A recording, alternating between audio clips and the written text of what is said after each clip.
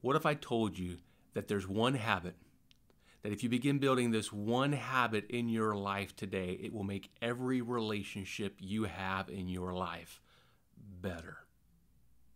What if I told you there was one habit, if you started this one habit in your life today, if you began building this one habit in your life today, it would make your relationship with Jesus stronger than it's ever been before.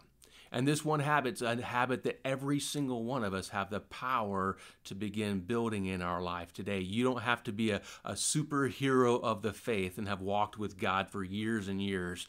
You could have literally just met him this Easter. And this one habit will help that friendship with Jesus grow at a rate that's faster than otherwise it would grow. This one habit will help the most meaningful relationships in your life be better than they have ever been before. And this habit you can start right when you're done viewing this devotional.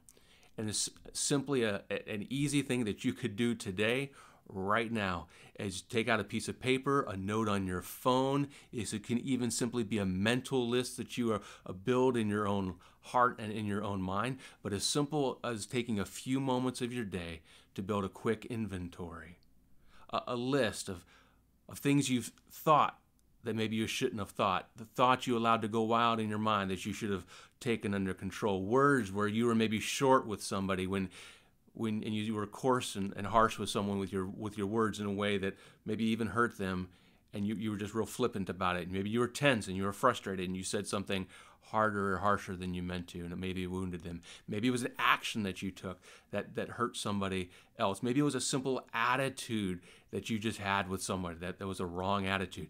Take a moment, write these things down. Write the person's name down next to them.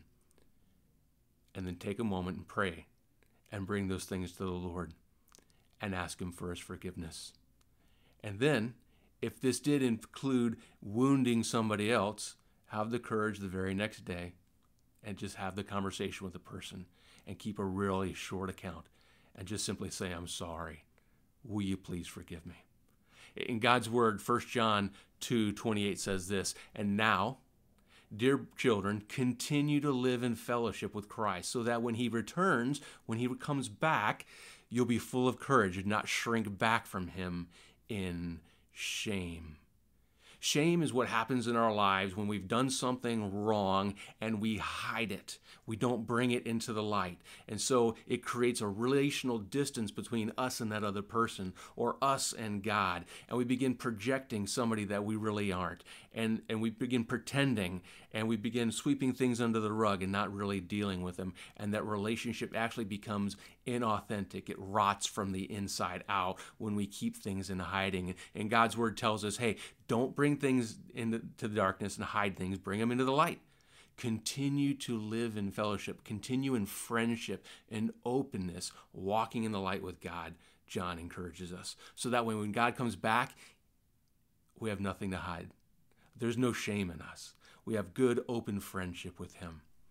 Listen, if you take a moment today to build a simple mental inventory and then bring those things to the Lord and apologize for them. And if you wounded someone, go to them and apologize to them.